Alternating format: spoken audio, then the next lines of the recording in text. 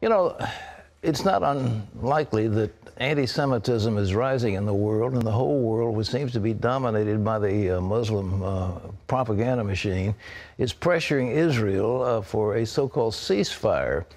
But the Israelis are overwhelmingly believe that this war is justified because Hamas wants to destroy Israel. That's right. A former Israeli ambassador to the U.S. says Americans need to understand what Hamas is really all about. We have two stories from CBN News, beginning with Chris Mitchell in Jerusalem. Israel continued its military campaign to stop Hamas from firing rockets and eradicate a maze of terror tunnels. Terrorists infiltrated into Israel 6 times through those tunnels in the last 2 weeks. The activities on the ground are continuing to sever those tunnels that are planned and operational in order to infiltrate Israel. We are destroying them. We have destroyed approximately 60% of what we've found. The Army's campaign goes on against a backdrop of widespread backing at home. Israelis and Israel's security cabinet overwhelmingly support the war. One survey found that more than 90% of Israelis believe the war is justified. And Israel's security cabinet, made up of members across Israel's political spectrum, keep voting to expand the military campaign and gain a decisive victory over Hamas. In Gaza, Hamas remained defiant. Mohammed Deif, the head of Hamas's military, said the steadfastness of the Palestinian people is what will bring victory on the battlefield. The enemy is sending its soldiers to certain disaster. Former Israeli ambassador to the U.S. Michael Oren says he believes people in the U.S. need to know the true nature of Hamas. They have to be reminded that Hamas, in terms of its ideology and its theology, is no different than Al-Qaeda. It's no different than ISIS or the Nusra Front.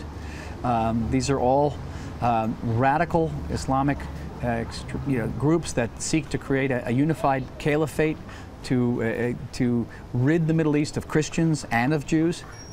Christians have suffered terribly from the Middle East from these organizations. Oren told CBN News the fight Israel is in is the same fight facing the U.S. The fight, what's going on in Gaza, basically an hour-and-a-half drive south of here, Chris, is the fight for our civilization, not just for Israel. Chris Mitchell, CBN News, Jerusalem. This is George Thomas in Gaza, where Hamas's military chief says his fighters are eager for death and vowed to keep fighting until the 7-year blockade of the Strip was lifted. This as Israel's sea, land and air offensive continues to strike at key Hamas-controlled centers, including a hit on Gaza's only power plant, leaving most of the city without electricity. Meanwhile, in some of the hardest hit areas of the city, I can still smell her. This is her blood-soaked clothes. This is a piece of her burned hair. Gazans are struggling to cope with the devastation. 3 days after an Israeli airstrike killed his 60-year-old mother and destroyed their home, Antoine Ayad is back home to what's left of it, searching through rubble, trying to salvage what he can. On Sunday, my mother became the first Christian killed in the Gaza war. Ayad says his mother was on her way to church carrying this cross in her hand when a missile struck their house. The wall collapsed on her body right over there and severed her legs. In this corner, my brother was severely injured and my father was on the roof, but thank God he survived. Antoine told CBN News he's not quite sure why the Israelis targeted his home, but the suspicions are that there was a senior Hamas leader in the neighborhood.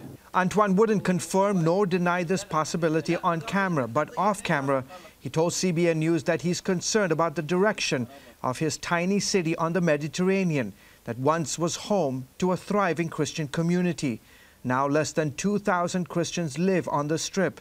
The majority are Sunni Muslims. For now, though, the skies over Gaza City are once again filled with smoke as Israel intensifies its offensive here in the Palestinian territory. George Thomas, CBN News, Gaza. Here's a quote from some of the jihadis. That this is, I think, Hamas and the Muslim Brotherhood. Here's what it says. We are not afraid of death, but we desire it. How wonderful death is.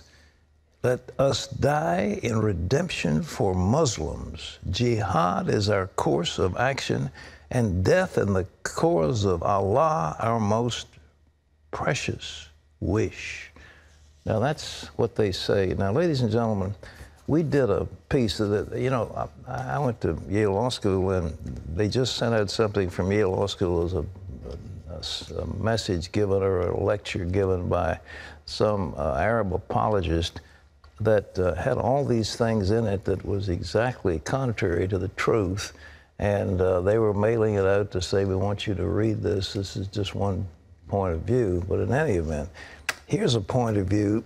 This is a book called Islam, Religion of Peace or War. It's beautifully done. It has many quotes from the Quran, many quotes from the Hadith, excellent discussion of Muslim history from those who are experts, they're Arabists, those who speak the language fluently and who've studied the Quran.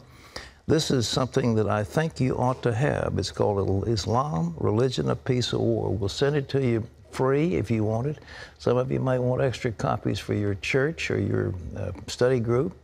It's 1-800-759-0700. You can call in, or you can download the Islam booklet at cbn.com. The whole thing's there. But Pat, when you're fighting an enemy that doesn't value life at all, in fact wants death, it's not a fair fight. Of course not. Of course it isn't. Of course it isn't. Amazing.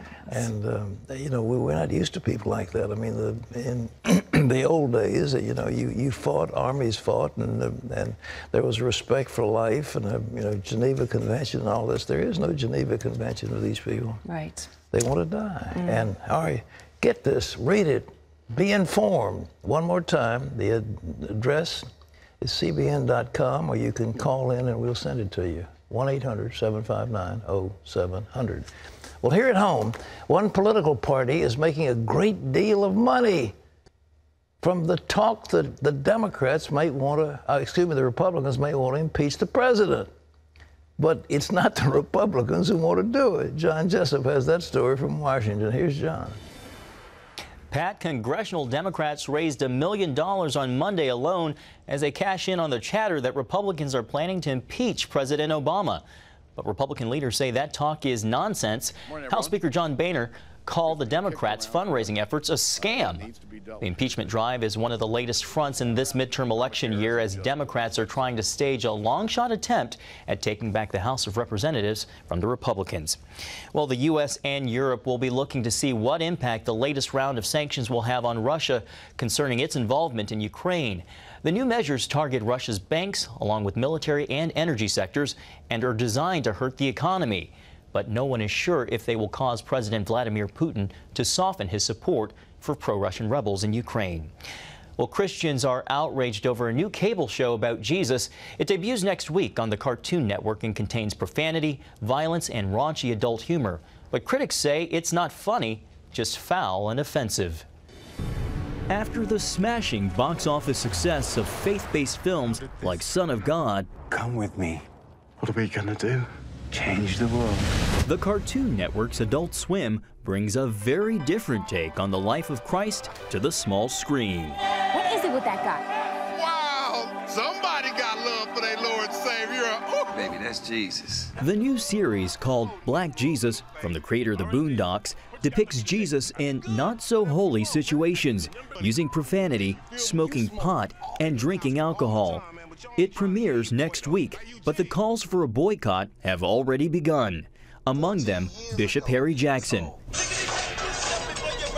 After viewing the trailer, he told CBN News shows like Black Jesus play on stereotypes while aiming to chip away society's respect for Christians and their biblically held beliefs. I do think if whoever we are, if we ourselves are black or Asian or white, Hispanic, and we let this go on, we're going to see worse and worse depictions of Jesus. And, oh, by the way, they're going to make fun of our faith. Some have criticized the boycott, suggesting the uproar of a show about a Jesus who's black is based on racism. But Tim Graham, who monitors bias in the media, says the outrage isn't about the color of Jesus' skin, rather what he describes as the media's long record of mocking the Christian faith. There is nothing objectionable about the color of Jesus when you love Jesus, and there's nothing wrong with Jesus coming to an inner city neighborhood in Los Angeles, but that's of course not the way the media is going to try to portray it. And let's be straight, Hollywood's in no way interested in spreading the gospel of Jesus Christ. We asked for comment from Adult Swim's parent company, the Turner Network. It provided CBN News with this statement saying, Black Jesus is a satire and one interpretation of the message of Jesus played out in modern-day morality tales. And despite what some may consider a controversial depiction of Jesus, it is not the intent to offend any race or people of faith. Graham points out protests of other shows he calls anti-Christian, like Adult Swim's Moral Oral, forced them to take an early final bow. Jackson believes Christians should also focus on getting in on the game themselves to get the last laugh. We as believers have got to use our craft to tell our stories. What we really need to do as a community is take this opportunity for this culture war and for us to engage with fire fighting fire, meaning creative media coming against their creative media, our truth coming against their absence of truth. And in this case, challenging the notion of what's humorous against what's holy. If you want to make your voices heard, we have the contact information for Adult Swim's parent company, Turner Broadcasting, on your screen there. You can write, tweet, or call to let them know what you think about the show. You can also find these addresses on cbnnews.com. Pat? Well, Ted Turner is a former friend and a competitor of mine. I know about him for years and years and years, but he's the one who said Christians are losers, and I don't know if he has anything to do anymore with Turner Broadcasting. It's owned by Time Warner, but nevertheless, if this kind of thing had been done to portray Muhammad as a beer-drinking, cursing roustabout, the outrage in the Muslim community would have torn nations apart. It would have resulted in the killings and bombings of thousands of people. You can't imagine. Just one cartoon showing Muhammad with a turban and some bombs coming out of it was enough to set off a firestorm in the Netherlands. And, but we as Christians just say, oh, well, we'll just take it and roll with it. I'm not sure we need to do that. I think it's time that we say, look, you guys at Time Warner is getting ready to get bought by Rupert Murdoch. At least he's making a play for him. I think they're overpaying, but nevertheless, that's what we're talking about. It'll be about $100 a share, which will value that company at $80 to $90 billion, and he's got to borrow a lot of money to do the deal. But I don't think Turner and Time Warner is worth it, but that's his decision. John? Pat, soda pop is losing its fizz with the public. 63% of Americans say they're trying to avoid soda in a new Gallup poll, and more than 9 out of 10 say they're trying to include fruits and vegetables in their diet. And a new study says that drinking beverages sweetened with high fructose corn syrup or sucrose can be bad for teenagers' memory. Rats were used in the study, and researchers found the drinks didn't hurt the memories of adult rats, but they did impair the memory abilities of adolescent rats. So daily soft drinks with those sweeteners could make it harder for teenagers to learn in school. Pat, you're one of the healthiest guys I know. No soda for you, right? I don't like that stuff. Every so often I drink a Coke just because I'm thirsty, but that high fructose corn syrup is the pits. Because I am not an adult rat and you are not a teenage rat. Well, if you don't drink a soda for a while and then you have one, it just doesn't even taste right to you, But I'm like you, I have a Coke once in a while, but used to have like a Coke every day, but then that is no good. So now just once in a blue moon. People think diet Cokes with the diet things got NutraSweet, and it leads to weight gain. So it's. Oh yeah. But the high fructose corn syrup, people are saying, oh no, it's just one more type of corn and one more type of sugar, and it's not anything different. It is different. It's got a chemical makes it different. And it's in everything, everything. It's in cereal, and it's in soft drinks, and it's in sweeteners and barbecue sauce. You name it, it's in stuff. Yeah. And it's not good for you. But this is saying that it impairs the memory of teenagers, youngsters. The good news is people are getting it. They're getting healthier. And they're eating fruits and vegetables. I'm sure you do that. That's why you're so healthy. I had my green drink this morning. I keep promising to bring you in that I'm going to do it. Well, Hear me now, believe me later. I'm going to do it. I'm not sure if you wanted me drinking it on the air. Well, on the air. Complimented. My shake was delicious. I hope you agree. I'm so confident that you're going to like it. We'll do it on the air. All right. Two North Carolina-based missionary groups are pulling their non-essential staff out of Liberia in response to the Ebola crisis. SIM and Samaritan's Purse run the only Ebola treatment center in the West African nation, but they're pulling many of their people out in response to a sharp rise in cases. As CBN News reported earlier, a Samaritan's Purse doctor and a missionary nurse contracted the disease and are in isolation. The virus has killed more than 670 people across West Africa this year. There's an ongoing battle to remove God from the public square, including removing "In God We Trust" as the official motto of the U.S. The Congressional National Prayer Caucus Foundation is working to counter that trend. Today, it's hosting a social media shout-out, calling on all people to post "In God We Trust" on social media and on the foundation's webpage, ingodwetrust.com. Most people don't know, but there's 100 members of Congress in a Congressional Prayer Caucus, and their goal is to protect our religious freedom, preserve Judeo-Christian heritage, and ensure that prayer continues to have a place in America and that God continues to have his place in America.